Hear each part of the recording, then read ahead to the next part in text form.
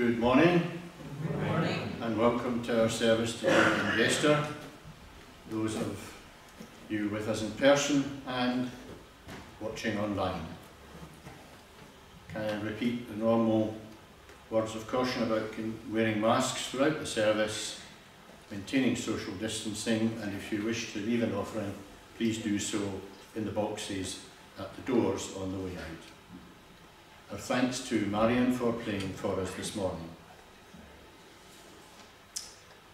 There will be a private family funeral for Richard Rothery, which on Monday next week. We ask that you please continue to hold Pam and the family in your thoughts and prayers at this sad time.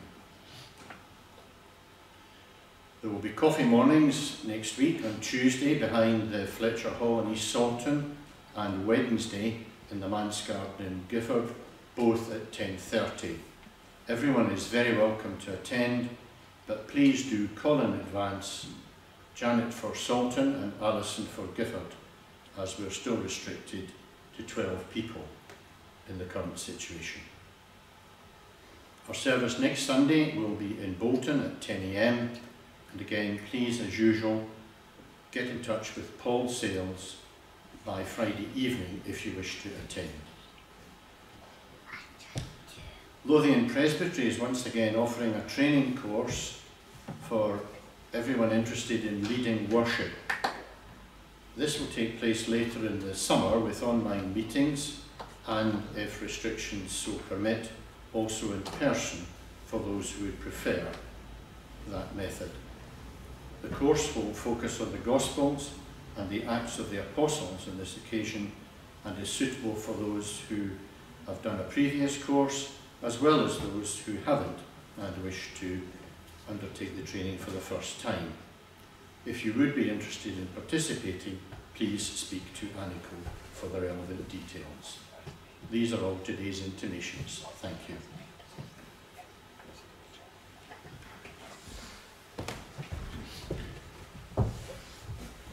Thank you, John. Good morning. Good morning. Very nice to see you all here this morning. The prophet Micah writes, "What does the Lord require of you? To act justly and love mercy and to walk humbly with your God." The grace of our Lord Jesus Christ be with us all. Let us worship God. Our first hymn this morning is hymn number 124. Praise to the Lord, the Almighty. So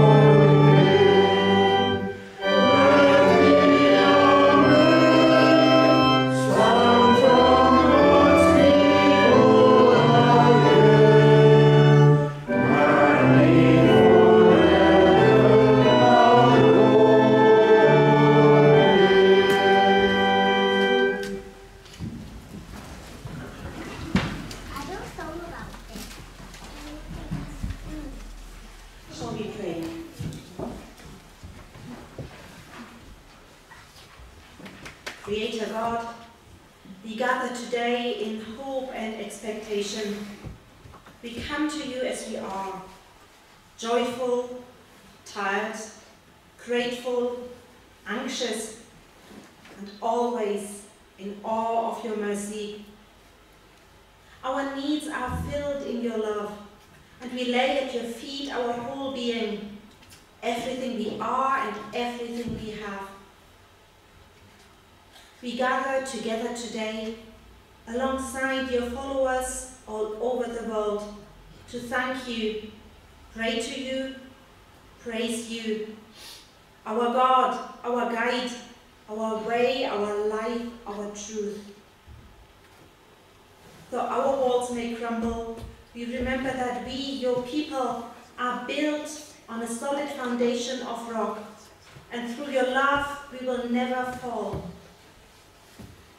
We gather enveloped by your Holy Spirit, drawn close to you and to each other in praise and thanksgiving, spurred into action by your life-giving presence, emboldened to love our neighbors as ourselves, and to preach your holy word to the world.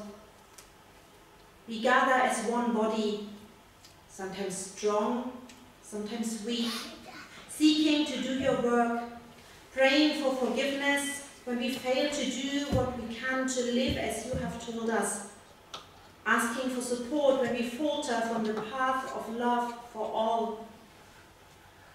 We ask for boldness to live in your example, for courage and hope to give ourselves wholly to your service, so that we may always, in all we do, praise you and love your people. Ever-loving God, we come before you in awe, in wonder at your works, praising your holy name this day and every day, as we pray together in the words you taught us, saying, Our Father, who art in heaven, hallowed be thy name. Thy kingdom come, thy will be done on earth as it is in heaven. Give us this day our daily bread, and forgive us our debts, as we forgive our debtors. And lead us not into temptation, but deliver us from evil. For thine is the kingdom, the power, and the glory, forever. Amen.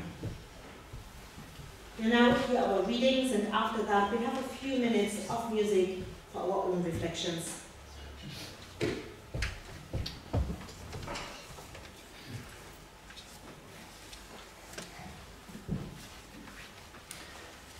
Our first reading this morning comes from the Old Testament book of Ezekiel, reading from chapter 2 and the first 5 verses. It's the vision of the scroll. He said to me, O mortal, stand up on your feet, and I will speak with you. And when he spoke to me, a spirit entered into me and set me on my feet, and I heard him speaking to me. He said to me, Mortal, I am sending you to the people of Israel, to a nation of rebels who have rebelled against me. They and their ancestors have transgressed against me to this very day. The descendants are impudent and stubborn. I am sending you to them, and you shall say to them, Thus says the Lord God. Whether they hear or refuse to hear, for they are a rebellious house, they shall know that there has been a prophet among them. And a New Testament reading taken from Mark's Gospel, chapter 6, and the first 13 verses. And it's the resurrection of Jesus, the rejection of Jesus at Nazareth, and the mission of the 12. Jesus left that place and came to his hometown, and his disciples followed him. On the Sabbath, he began to teach in the synagogue, and many who heard him were astounded. They said, Where did this man get all this? What is this wisdom that has been given to him? What deeds of power are being done by his hands? Is not this the carpenter, the son of Mary, the brother of James and Joseph, and Judas and Simon? And are not his sisters here with us? And they took offense at him. Then Jesus said to them, Prophets are not without honor, except in their hometown and among their own kin and in their own house. And he could do no deed of power there, except that he laid his hands on a few sick people and cured them. And he was amazed at their unbelief. Then he went about among the villages teaching. He called to the 12 and began to send them out 2 by 2 and gave them authority over the unclean spirits. He ordered them to take nothing for their journey except a staff, no bread, no bag, no money in their belts, but to wear sandals and not to put on 2 tunics. He said to them, Wherever you enter a house, stay there until you leave the place. If any place will not welcome you, and they refuse to hear you, as you leave, shake off the dust that is on your feet as a testimony against them. So they went out and proclaimed that all should repent. They cast out many demons and anointed with oil many who were sick and cured them. May God bless these readings of his holy word, and his name be all glory and praise. Amen.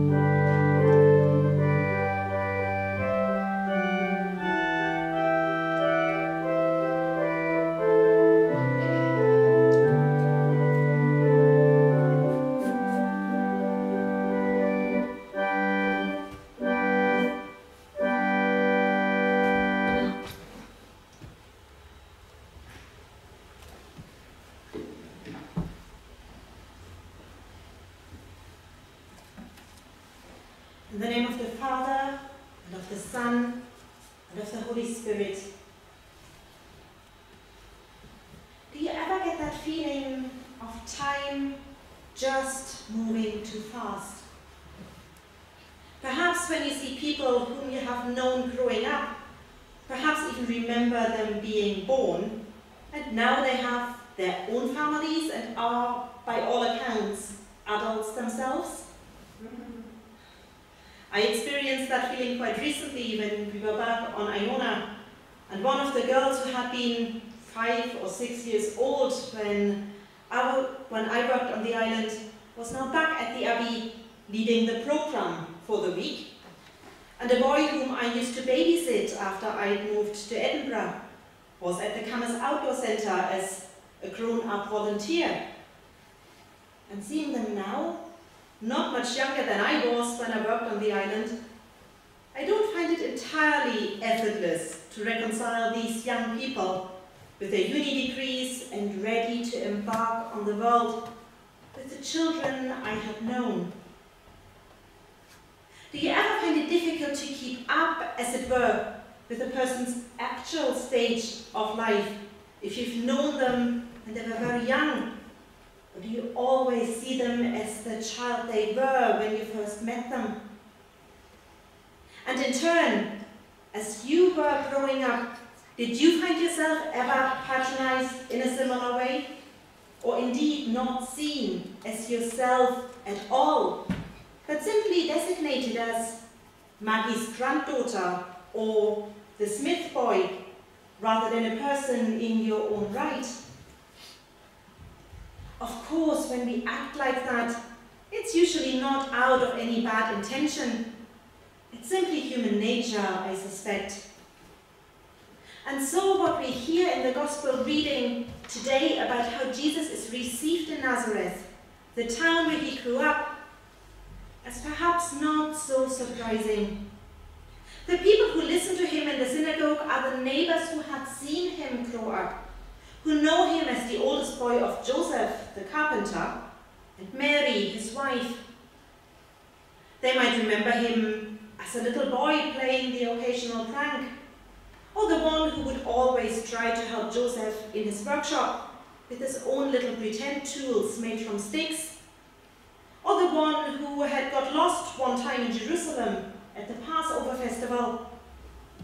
In short, they know young Jesus, which family he belongs to, and who he was as a boy. He has changed, however. He has grown up. He has travelled.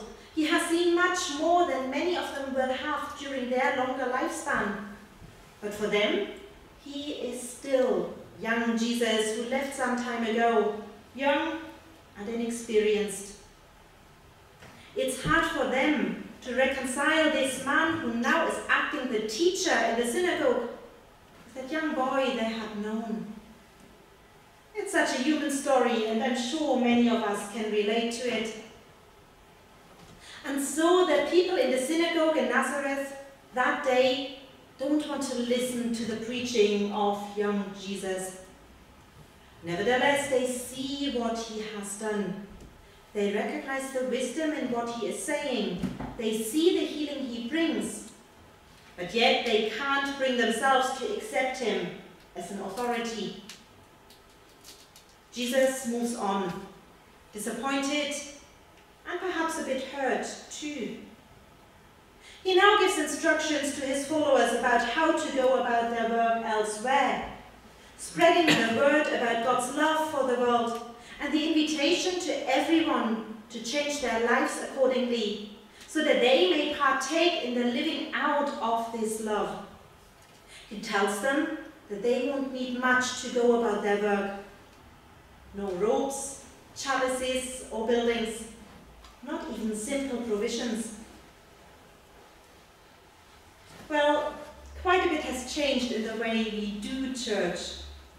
And of course, for us it is helpful to have a place to meet together, to have symbols of our faith in the chalice and plate, the baptism font.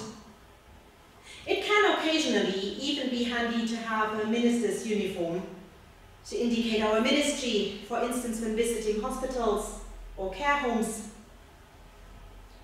But if we stripped it all away, would we still be able to worship? Would we still be able to serve God? Well, aren't we doing that anyway, all week long, in between our Sunday services? After all, we are not only Christians on Sundays, but all week round.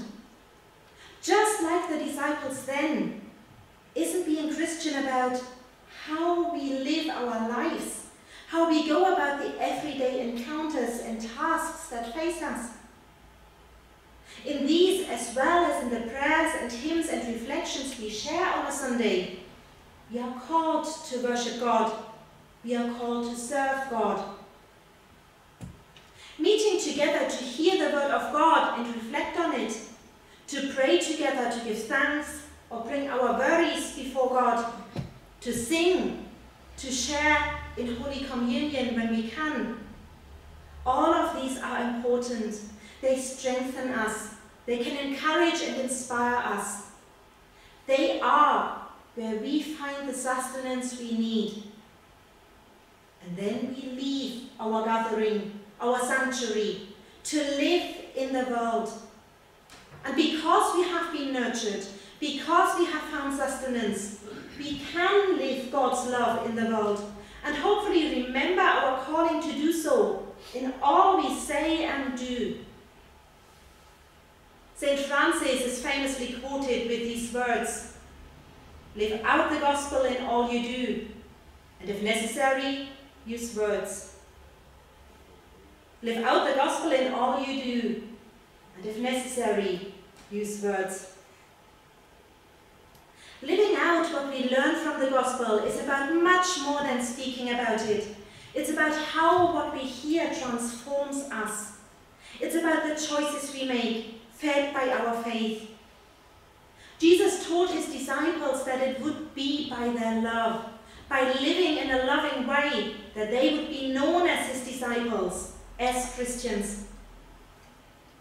Of course, you don't need to have a Christian faith to live lovingly, to do good in the world.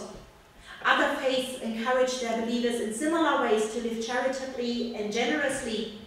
And we all know people of no faith who live their life in similar loving and helpful ways.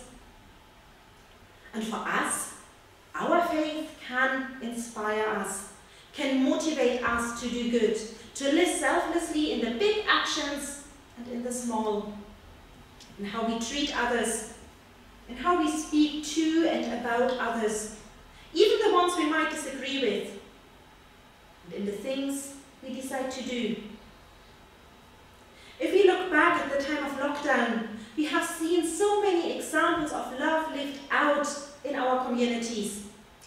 We have seen strong support for the food bank and other appeals during this very trying time. And we have seen love in action, in the strong neighborhood support in all our villages, in doing shopping or getting medication, or just walking the dog for someone who couldn't go out themselves. We have seen the establishment of soup lunches both in Humbie and Gifford to support people who were more isolated. We have seen many skilled people making masks and donating them.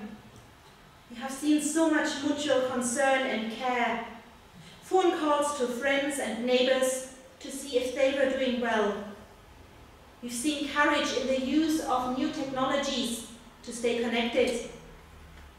And I believe all of these really deserve huge acknowledgement and appreciation. In this time of need, we have come together as a community. We have lived out love in the world.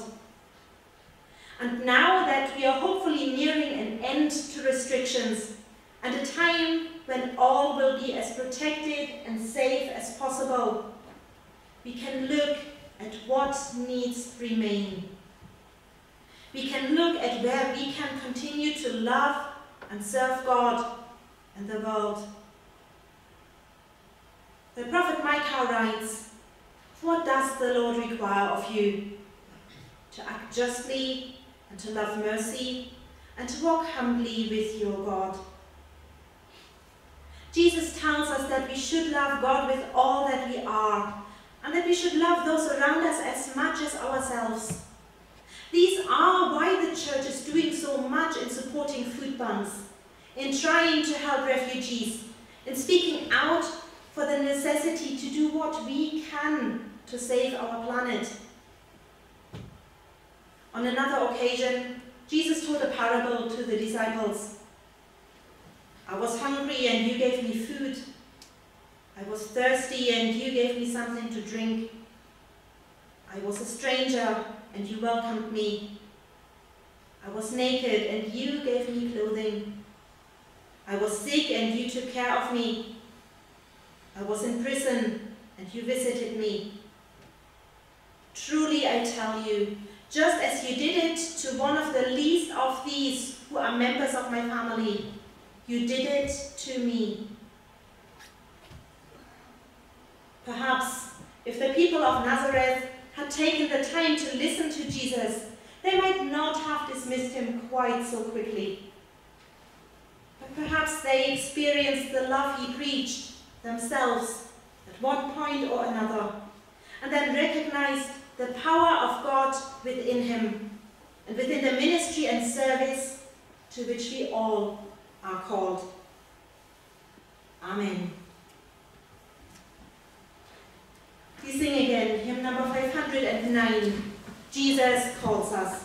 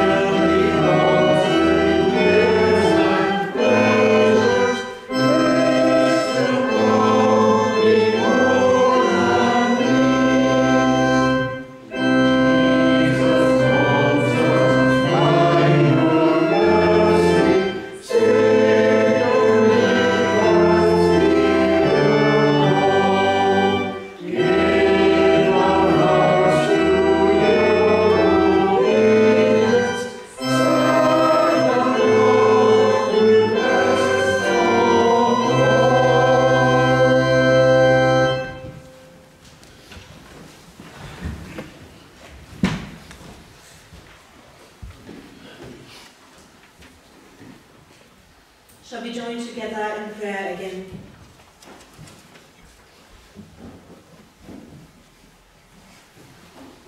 Caring God, we thank you for your care and guidance for us.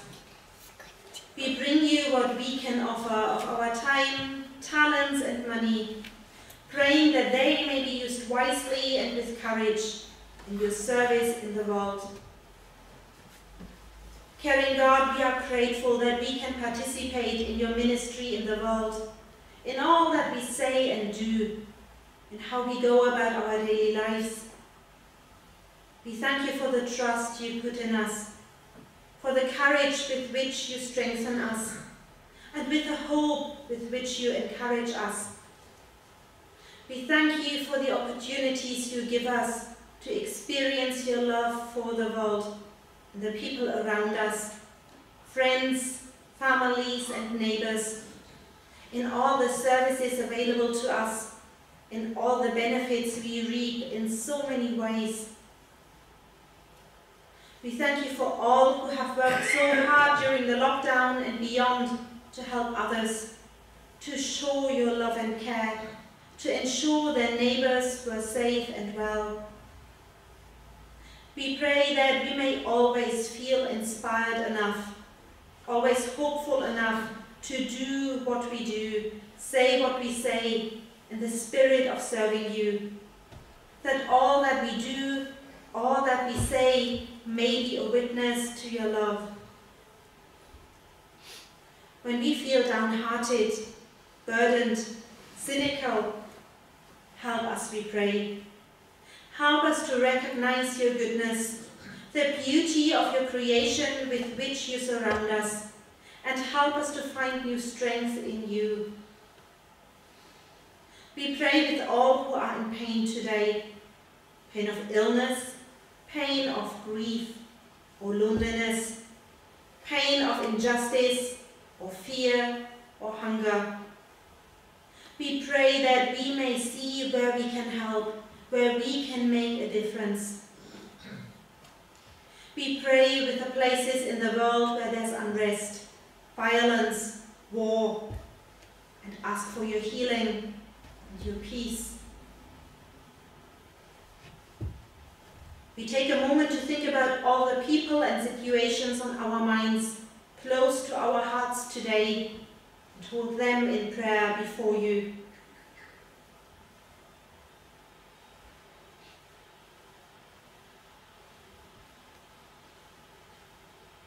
God, in your mercy, hear all our prayers that we bring to you today.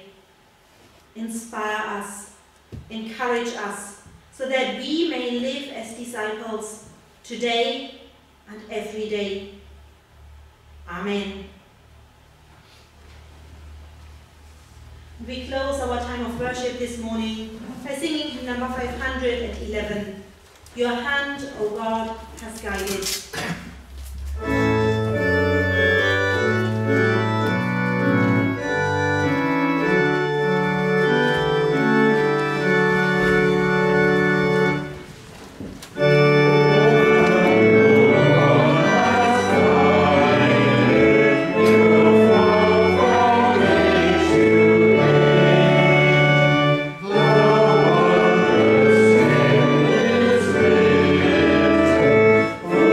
Thank